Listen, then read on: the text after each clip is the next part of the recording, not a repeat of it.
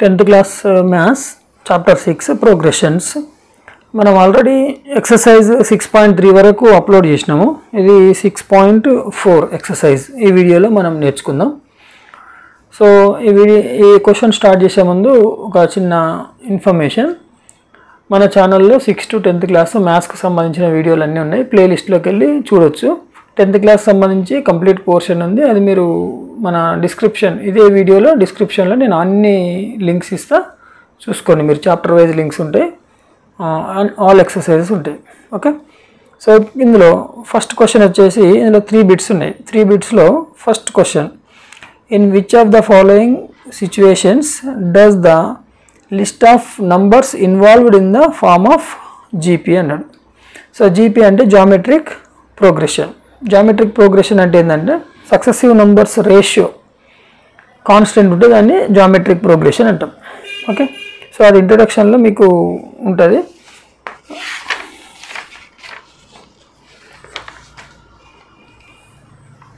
Geometric progression GP అంటే ఏంటంటే 2 terms. ఇప్పుడు A1, A2, A3, A4 so on, ఇవి నెంబర్ ఆఫ్ టర్మ్స్. సో దీని ratio, common ratio R is equal to A2 by A1 is equal to A3 by A2 is equal to A4 by A3. ఇట్లా ఇవన్నీ కనుక equal ఉంటే, so common ratio కనుక equal ఉంటే దీన్ని, ఈ సిరీస్ని ఏమంటాం, జీపీ అంటాం. ఎగ్జాంపుల్కి 2, 4, 8, 16 సో ఆన్. ఇక్కడ చూడండి, కామన్ రేషియో 4/2, రైట్. సో 8/4, ఇది 16/8 సో ఆన్. సో ఇవన్నీ అన్నిటికీ ఈక్వల్ ఏమొస్తుంది, ఆన్సర్ 2 వస్తుంది. అంటే కామన్ రేషియో 2 ఉన్నది అనమాట. 2 1s 2 2s 4 1s 4 2s 8 1s 8 2s. Okay, దీన్ని జీపీ అంటాం. జీపీలో మనకు ఏ is the first term, are is the common ratio, N is the number of terms. So AN formula, nth term a into r to the power of n-1. ఈ ఫార్ములాని మనము జీపీలో వాడతాం. Okay, so ఇది nth term formula, nth term in GP, a into r to the power of n-1. a అంటే ఏంది, first term, r అంటే ఏంది, common ratio, n అంటే ఏంది, నంబర్ ఆఫ్ టర్మ్స్. ఫస్ట్ క్వశ్చన్లో ఫస్ట్ బిట్ వచ్చేసి, salary of Sharmila when her salary is 5 lakhs for the first year and expected to receive yearly increment is 10%. So every year 10% increment ఉంటుంది. First starting salary, year salary 5 lakhs. Okay, so ఇది జీపీలో ఉంటుందా ఉండదా, ఇది మనము calculate చేయాలి. Okay, ఇక్కడ మనకు 2 data ఉంది. ఒకటో ఇయర్, షర్మిల ఇయర్ శాలరీ ఉంది, ఎవ్రీ ఇయర్ ఇంక్రిమెంట్ 10% ఉంది. Okay, first question, first bit answer, given షర్మిలాస్ yearly salary ఎంత ఇచ్చింది మనకు, 5 lakhs ఇచ్చింది. ఓకే, ఇయర్లీ ఆమెకు ఎంత శాలరీ వస్తుంది, 5 lakhs వస్తుంది. So rate of annual increment, ఎంత యాన్యువల్ ఇంక్రిమెంట్ ఇచ్చింది, 10% పర్ యానం, ఒక్కొక్క ఇయర్కి 10%. 10% దీని మీనింగ్ ఏంటంటే 100 రూపీస్కి 10 రూపీస్ ఆమెకు ఇంక్రిమెంట్ ఉంటుంది. ఓకే, అయితే టోటల్ శాలరీ ఎంత ఆమెకి, 5 lakhs.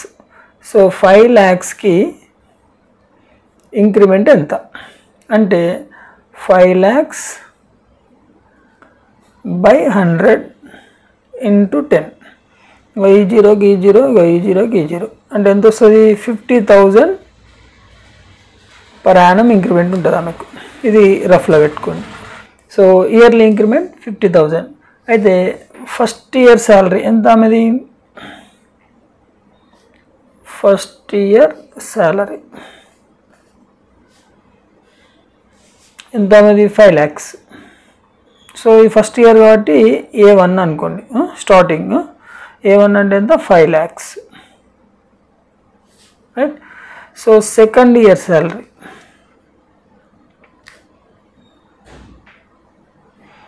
ఇదేంది, A2. అయితే ఫస్ట్ ఇయర్ 5 lakhs అయితే సెకండ్ ఇయర్ వచ్చేవరకు ఎంత ఇంక్రిమెంట్ వస్తుంది అనేది, 50,000 ఇంక్రిమెంట్ వస్తుంది. అంటే 5 lakhs + 50,000, 5,50,000. ఇది ఒక్కటి మీరు గమనించాలి. Okay, first year salary 5 lakhs, second year salary 5,50,000. 50,000 ఎందుకు ఇంక్రీజ్ అయినాయి? 10% ఇంక్రిమెంట్ ఆయనకు, ఆమెకు, షర్మిలకు. సో 10% అంటే 100కి 10 రూపీస్ అంటే 5 lakhsకి 50,000 అనమాట. సో 5 lakhsకి 50,000 యాడ్ చేసినాం, 5,50,000. అలాగే థర్డ్ ఇయర్ శాలరీ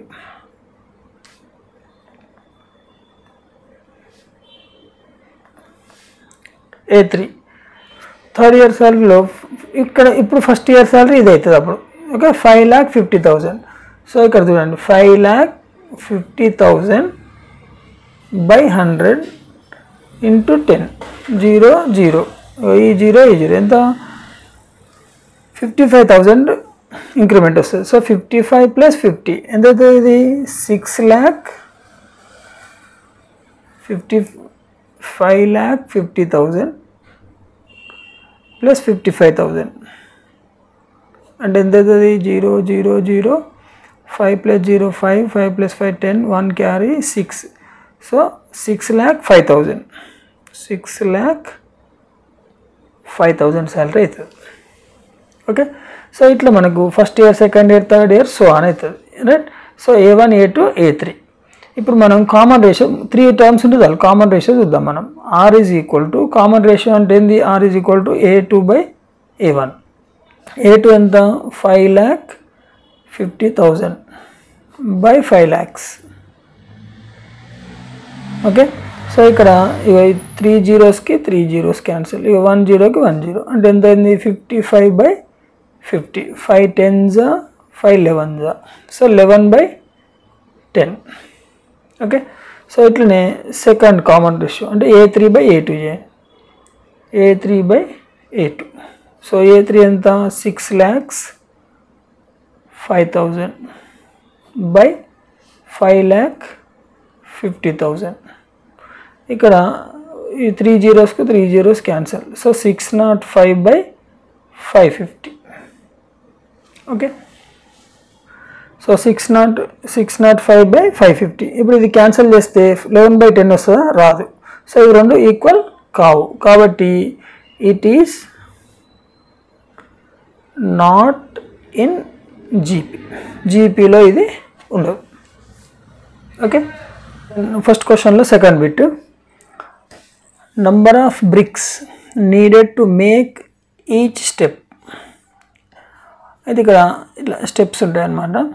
ఇది గ్రౌండ్ అనుకోండి, ఇట్లా స్టెప్స్ ఉన్నాయి.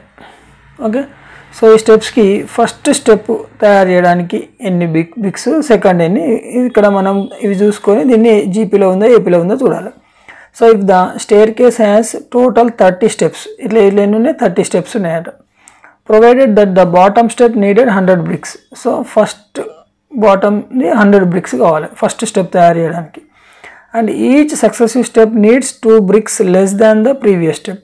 అంటే ఇది ఇక్కడ 100 అయితే నెక్స్ట్ దాంట్లో ఎంత అవుతుంది? 98, నెక్స్ట్ దాంట్లో ఎంత అవుతుంది? 96. ఇట్లా 2 బ్రిక్స్ లెస్ అవుతుంది అనమాట. ఓకే, సో ఇది ఇక్కడ మనకి ఇచ్చిన series. So 2 bricks less than the previous step. So ఇప్పుడు ఇక్కడ given bricks needed for the bottom step ఎన్ని ఇచ్చింది మనకు? బాటమ్ స్టెప్కి 100 ఇచ్చింది, అంటే A1 is equal to 100. Okay, so ఈ అట్లా ఏమి ఇచ్చింది? Each successive step needs 2 bricks less than the previous step అన్నాడు. సో అంటే second step from the bottom needs ఎంత? 100లోకి వెళ్ళి 2 పోతే 98. A2 is equal to 98. Third స్టెప్కి ఏమవుతుంది? A3 అంటే 96, దీనికంటే 2 bricks లెస్. అట్లా ఫోర్త్ దానికి A4 is equal to 94, so on. So ఇట్లా 2 bricks లెస్ చేసుకుంటూ వస్తుంది. సో ఇప్పుడు మనకు R is equal to common ratio, R is equal to A2/A1 is equal to A2 అంటే 98/100. అంటే కామన్ రేషియో A3/A2. A3 ఎంత? 96 బై A2 ఎంత? 98. So ఇప్పుడు ఈ రెండు సేమ్ ఉన్నాయా? లేవు. సేమ్ లేవు కాబట్టి ఈ కామన్ రేషియో ఈక్వల్ కాదు కాబట్టి, so here the common ratio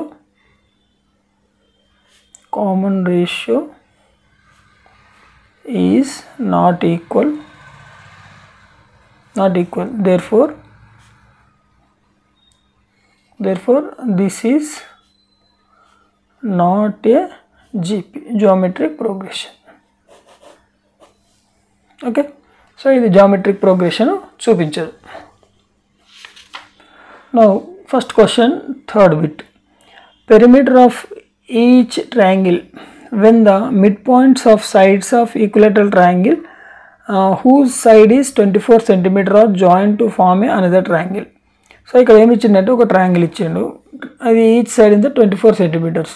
ఈ మిడ్ పాయింట్స్ని జాయిన్ చేస్తే మళ్ళీ ఒక ట్రయాంగిల్ వస్తుంది, మళ్ళీ దీని మిడ్ పాయింట్స్ని జాయిన్ చేస్తే ఒక ట్రయాంగిల్ వస్తుంది. ఇది ఇక్కడ ఇచ్చిన question. So whose mid points in turns are join to form the still another triangle and the process continuous indefinitely. So అట్లనే చేస్తూ పోతే లాస్ట్కు ఏమొస్తుందో చూడాలి. అయితే వీటి పెరిమీటర్ అంటే చుట్టుకొలత. ఇగో ఇక్కడ నుండి ఇక్కడికి, ఇక్కడ నుండి ఇక్కడికి, ఈ 3 సైడ్స్ లెంత్ని కలిపితే మనకు పెరిమీటర్ వస్తుంది. ఓకే, సో ఆ పెరిమీటర్స్ యొక్క సిరీస్ జీపీలో ఉంటుందా ఉండదా అని అడుగుతుంది. ఇప్పుడు మనకి ఇక్కడ given side of the first triangle side ఎంత 24 సెంటీమీటర్స్ ఇచ్చాము. Perimeter of the first triangle ఎంత A1. ఎన్ని సైడ్స్ ఉన్నాయి మీకు? 3 సైడ్స్ అంటే 24 + 24. Okay, so 24 3 6 12 72 centimetres, right. So side of the second triangle అన్నప్పుడు ఇది మిడ్ పాయింట్ నుంచి మిడ్ పాయింట్ అన్నప్పుడు ఇది ఎంత అవుతుంది? 12 అవుతుంది. ఇది 12 అన్నప్పుడు ఇది 12 అవుతుంది. ఇది 2 12 అన్నప్పుడు ఇది కూడా 12 అవుతుంది, అంటే half. Okay, so side of the second triangle is 12 centimeters. So perimeter of the second triangle is equal to 12 plus 12. It is equal to 36 centimeters. Okay, so అట్లనే ఇది 12 అన్నప్పుడు మళ్ళీ నెక్స్ట్ వచ్చేది ఏమవుతుంది? 6 అవుతుంది, దీనికి half. So side of the third triangle ఎంత అవుతుంది? 6 centimetre. Perimeter of the third triangle is 6 + 6 ఎంత అవుతుంది? 18 centimetres. So here the numbers are ఏమేమి ఉన్నాయి? ఫస్ట్ 72, తర్వాత 36, next 18, so on. Okay, so ఇప్పుడు A1 is equal to 72, A2 is equal to 36, A3 is equal to 18. So common ratio ఏమవుతుంది? R is equal to A2/A1. So A2 అంటే 36/72. So 36 1 36 2 1/2. Similarly, R next one A3/A2 common ratio. So A3 value 18, A2 value 36. So 18 1 18 2 it is 1/2. Okay, common ratio same kabatti. So this forms a GP. Okay, so ఇది ఈ series జీపీని form చేస్తుంది. Question number 2, right 3 terms of the GP when the first term is a and the common ratio is are given. So మనకు first term ఇచ్చిండు, common ratio ఇచ్చిండు, మనం ఏం చేయాలి? First 3 టర్మ్స్కి అనుకోవాలి. ఓకే, సో ఫస్ట్ 3 టర్మ్స్ అంటే ఇది సెకండ్ క్వశ్చన్కి answer, first బిట్కి answer. So first 3 terms in GPR. First 3 terms ఏమేమి ఉన్నాయి? AR square. Okay, so first క్వశ్చన్లో మనకి ఇచ్చింది given A is equal to 4, R is equal to 3, right.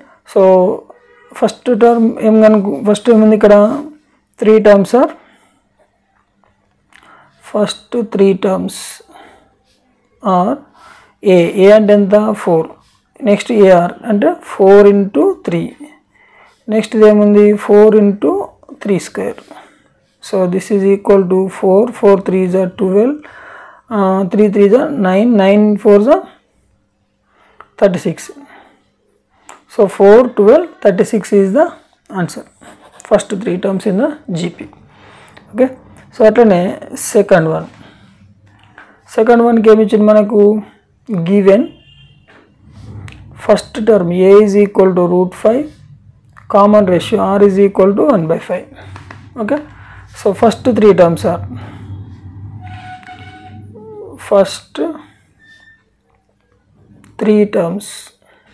are ఏమేమున్నాయి AR square.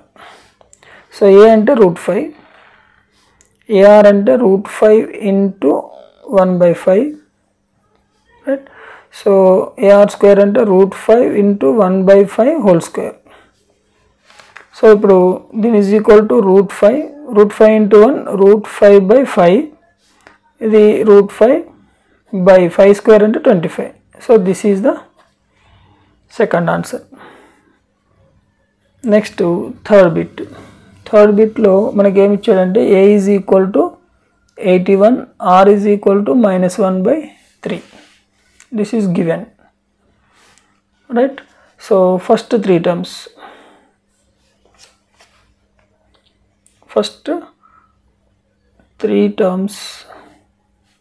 are AR square. Okay, a అంటే ఎంత 81, AR అంటే 81 into -1 by 3, AR square అంటే 81 into -1 by 3 whole square. So this is equal to 81, 3 1s are 3 2s are 6, 3 7s are 21. So 27 into -1 -27. So 81 into -1 square and +1, 3 square and 9, 9 1s are 9 9s are. So this answer is 81 -27 9. This is the answer, right? First three terms in the GP. Now last bit in this second question, fourth bit, a is equal to given a is equal to 1 by 64, common ratio r is equal to 2. So first three terms are AR square. Okay, so a value 1 by 64, AR 1 by 64 into 2, r value 1 by 64, a value into r value 2, అంటే 2 square. So 2 1s are 2 3s are 2 2s are. ఇక్కడ 1 by 64, 1 by 32, 1 by 64 into 4, 4 1s are 4 1s are 4, 4 6 are 24. So here the answer is 1 by 64, 1 by 32, 1 by 16. These are the terms for the second bit, fourth question.